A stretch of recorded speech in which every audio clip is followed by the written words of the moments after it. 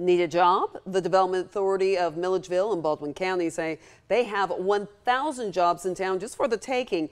They say there has been a workforce shortage since the pandemic. And they're trying to make it easier for people to find a job. Jessica Cha spoke with some folks to show you who's hiring. Business has picked up at Me So Hungry. College kids they're starting to come out, you know. Owner Amy McDade says they need the extra help. We are definitely looking for kitchen help, and I may need some help up front. But help is hard to come by. The applications are not returned. So many businesses need help.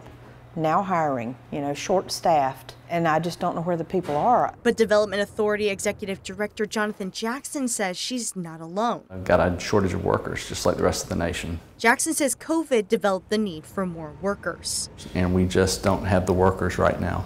The Middle Georgia Economic Alliance's solution is trying to make jobs easier to find. Many of the businesses that are hiring use Monster, Indeed, LinkedIn, and so this website aggregates them all into one location, and you can search for whatever you're looking for. McGeoWorks.com. Let's search for... Pick one out of the 11 counties in central Georgia and put the field you want to work in. There were 1,017 jobs open in Milledgeville, Baldwin County. Anything from remote to part-time to full-time work, it's all there.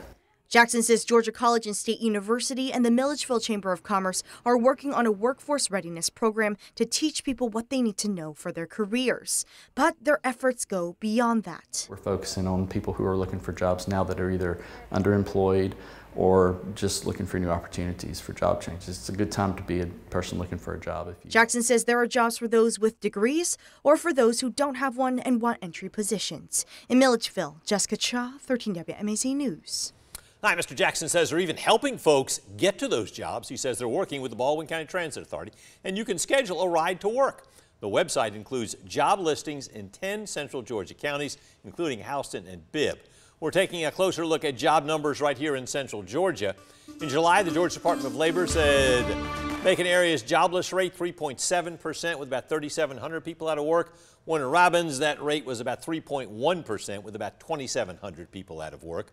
Georgia currently has about 2 job openings for every person on the unemployment rolls. That means if every Georgian getting unemployment right now was hired, the state would still have around 185,000 job vacancies. That's according to a June report from the Federal Bureau of Labor Statistics. It says Georgia actually reflects the national worker shortage, and the numbers show many more job openings than job seekers. But much of the state still reporting some of its lowest unemployment rates ever.